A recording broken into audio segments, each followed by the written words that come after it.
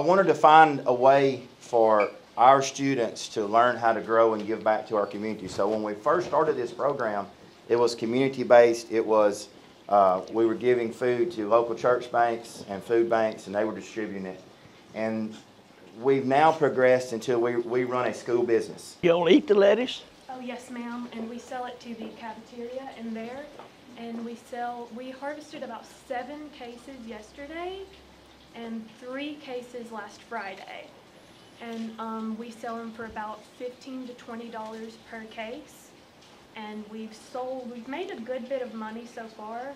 And our farm to table system is just really starting to grow and take off.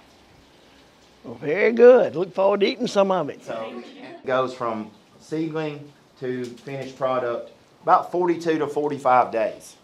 And it's optimal growing conditions. We regulate the temperature, we regulate the nutrients, and we also can have no pest.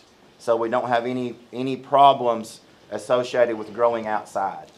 On a grander scale, these operations can grow about 6 times more food per square feet than a conventional grown in the ground garden.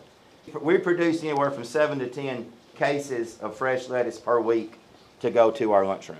And of course, I want to say, if people aren't aware, I want to thank the governor and Wes and Clay.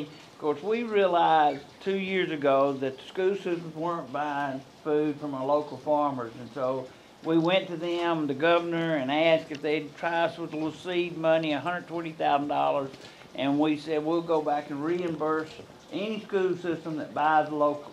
And y'all's school system took advantage of that. Your child nutrition was one of our leaders in doing that, and so it's just so good to see local food going in a school system, because it was not 2 years ago. Those things just don't happen by chance, and so we're real proud of the amount of local food now being bought from local farmers or school systems going to feed our children.